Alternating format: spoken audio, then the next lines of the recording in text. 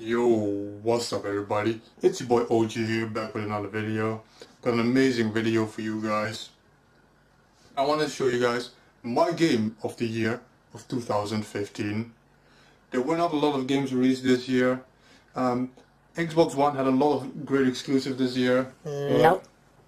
What? Nope, nothing. Okay. Well, they had the Nintendo minigame collection and... No, there was also nothing on Xbox One. No? Okay.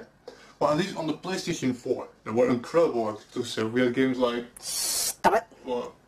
There was nothing on the PS4. Well, at least had an incredible Christmas lineup, the PlayStation. No, what? Nintendo, no. Neither? There are no exclusives on any of these systems. Well, at the very least, it's not hard for Nintendo to compete with this because there was nothing out on the Nintendo system this year. There were nothing but minigame collections, platformers. That's all Nintendo ever releases, minigame collections and platformers. There was nothing out. What about Captain Toad?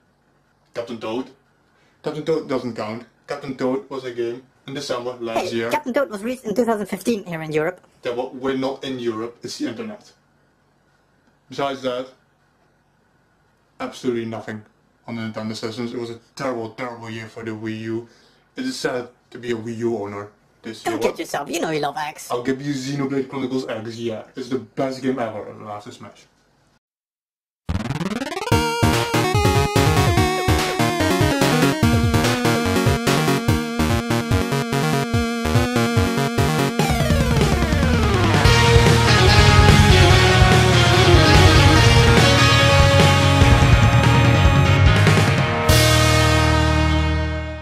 There's a channel I'm watching on YouTube, Player Essence, and I feel I want to address this before I start my pick of the year of 2015, because OJ and I, we always debate and we talk non-stop in his comment sections, you know, all the time, and sometimes people say shit to me and I'm like, how can you honestly believe things like saying like how the Wii U barely had any games this year.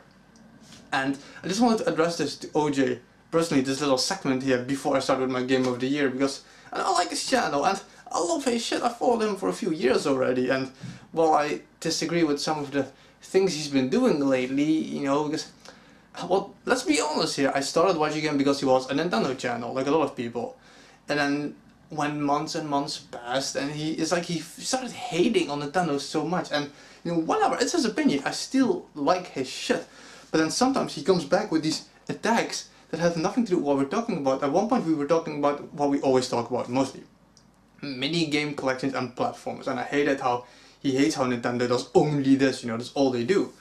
But they release so much more than just that, and then I love platformers.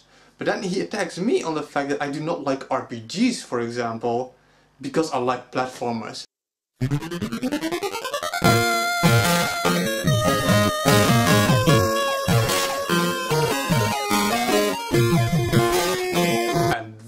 Cannot let that slide, OJ, seriously.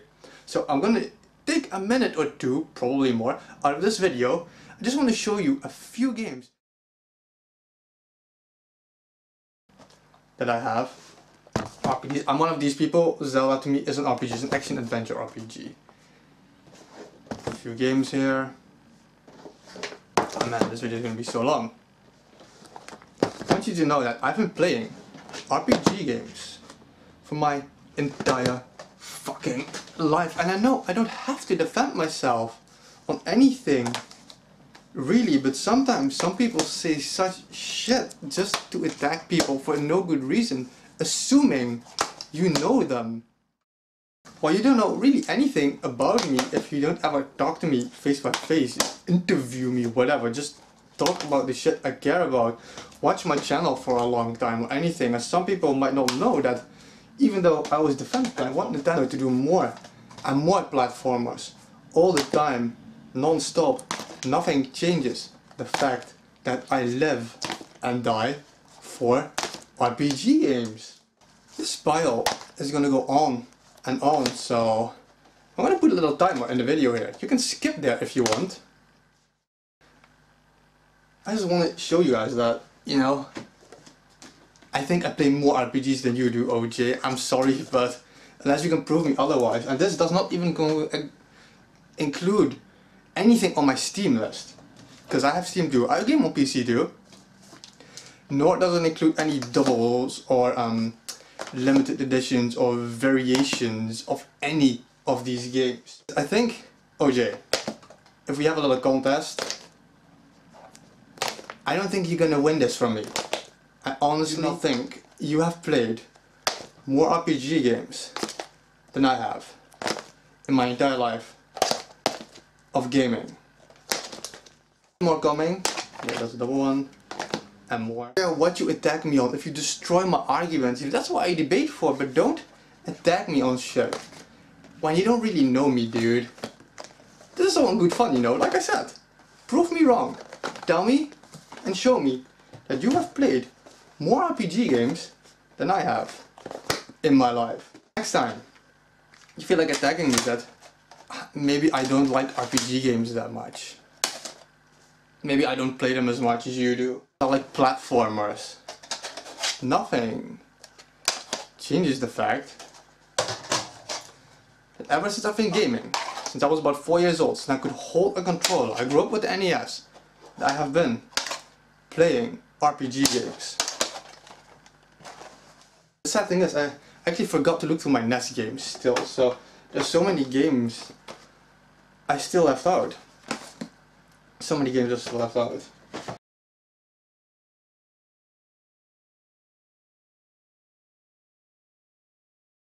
Like I said, prove me wrong. Show me that you love RPGs more than I love platformers, because my love for RPGs has gotta be obvious after all of this, like I said. And I missed so many games all throughout my room and my shelves, and I didn't even tag the NES yet. Trust me, I fucking love RPGs more than you would possibly know. But like I said, I love each other, man. And all these debates, to me, they're always in good fun. So, welcome to RetroDeath's Game of the Year of 2015. Like I said before, there were so many incredible games released this year. There were a lot of incredible games. I've played everything a little bit. I've played Battlefront, for example. And even though I love playing Battlefront on the PlayStation 4, I just feel it lacks too much right now. And what they're doing with the DLC is something I just cannot accept as a gamer. That the game is just not filled enough for me to be even nominating it. So I'm gonna give you guys my nominations for Game of the Year. Yoshi's Woolly World, Splatoon, and Xenoblade Chronicles X. These are my nominees. Games that did not make the pick: Yoshi's Woolly World. I love platformers.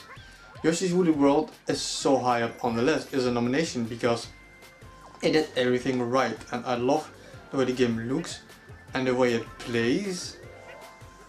And while some of the hardest levels, the special levels, are still really hard, it just does not have the same difficulty level as Donkey Kong Country Tropical Freeze, which is why I cannot accept it as a Game of the Year. It is still lacking in difficulty for me. Yes, if you want to collect everything 100%, it is pretty hard. But it's not the game itself that becomes hard. It's just not easy finding all the hidden items everywhere. So it is just, I wish it was a little bit harder, the game, and I really want Nintendo to get rid of that easy mode shit they're putting in every single game. Another game that has this easy mode shit that for me did not make the cut is Xenoblade Chronicles X. It was so hard for me to choose between these last two games. Xenoblade Chronicles X is an amazing game. It is so beautiful. It is so big. There's so much to see. I love playing this game. If you fail a few times, like I said, you die 2 or 3 times and a boss, they grant you this easy option. I really hate it. I want Nintendo to get rid of that shit. Especially because the game is so intricate. I love how intricate it is. The way you can buy weapons, find weapons, create augments. There's so many things. There's armors, there is skulls. You upgrade items, you can mix and match equipment. You can create your base, create your skull, create your character. There is so much to discover and roam and explore, and I love exploration in video games. and the game looks amazing, and I have fun walking around, and I love the battle system. This game suffers from one thing that I was so afraid of it would suffer from. Now yes, the game is like 4 or 5 times bigger than the map in Skyrim, and I love that, and I love how much there is to explore, but there isn't much to find in the world besides the items laying around and a few caves here and there, because of the fact that technically it's an uninhabited planet. You have like 1 or 2 races that are native of this planet. These 2 races are not giant civilizations. When you have, for example, in Skyrim, everywhere you find houses and caves and castles, and they are filled with things and objects, and there's life everywhere. This planet is amazing. The wildlife in Xenoblade X is amazing, but I feel it is empty. It is empty, and there is no life in it apart from the creatures that live here, you know. There is so much. The world is so big, but at the same time it is filled, you know. There's all these planets and all these creatures, and there's so much to explore, but I feel it is lacking in content. Whereas, like I said, you know, there's no sign of actual civilized life, even though there's races on it. I haven't seen all continents yet, but there's no excuse. I've been to like 3 continents already now, and it just feels a bit empty to me, and that is why it is lacking, and it makes me miss this little zest of fun in the game, that there is life, you know. It is an excellent game.